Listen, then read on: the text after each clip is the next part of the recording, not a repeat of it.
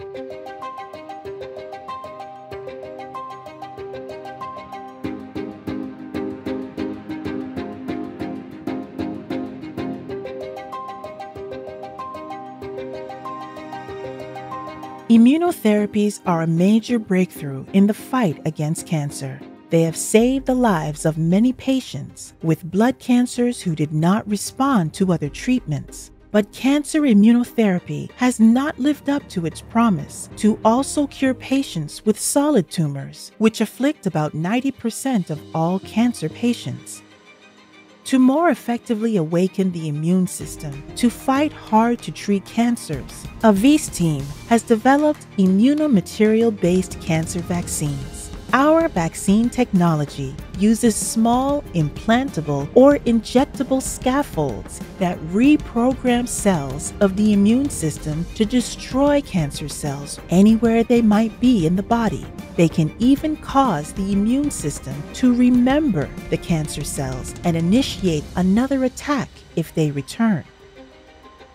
Extensive preclinical studies performed by a Wyss team in collaboration with our consortium partner, the Dana-Farber Cancer Institute, showed that cancer vaccines could shrink or eradicate multiple types of cancer, as well as protect against future tumor formation.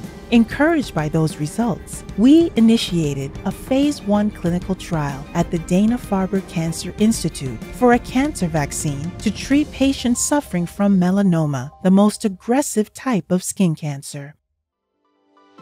The promising results of the clinical trial led to this technology being licensed by Novartis, who is further developing our immunomaterials-based cancer vaccines and advancing them towards the clinic. But we did not stop there. In a cross-institute collaboration, a hallmark of the Wyss, this Wyss team combined the immunomaterial vaccine with a Wyss pathogen capture technology to also create vaccines that fight many different types of infectious disease. The startup, Adavare Therapeutics, spun out of the Wyss and is currently using this technology to develop vaccines to address unmet needs in infectious disease and cancer. The fight against cancer using the power of immunomaterials continues within the walls of the Wyss Institute. The Wyss, along with members of our collaborating institutions, have created the NIH-funded I3 Center, which is part of the National Cancer Moonshot Initiative.